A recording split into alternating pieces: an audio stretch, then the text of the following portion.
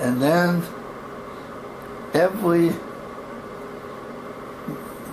I know I was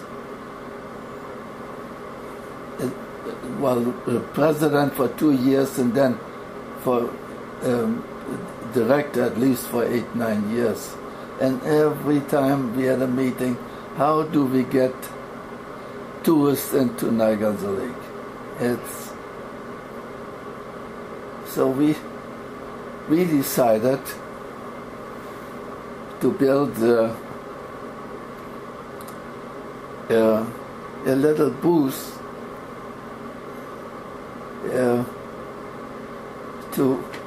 information booth, and put it in front of the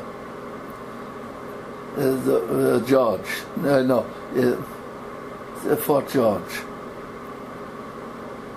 And Fort George was busy.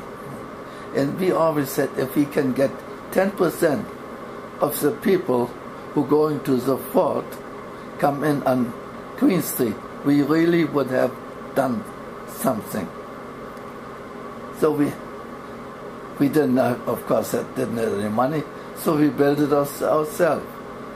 There was a fellow with the name of Rudy Jansen. He was the director too, and he really worked on that one. And we got some money from the tourist board to staff. We had built 2 booths. One we wanted to put in on Queen Street, but we didn't have enough money to staff it. But we did get some money for the first brochure we made.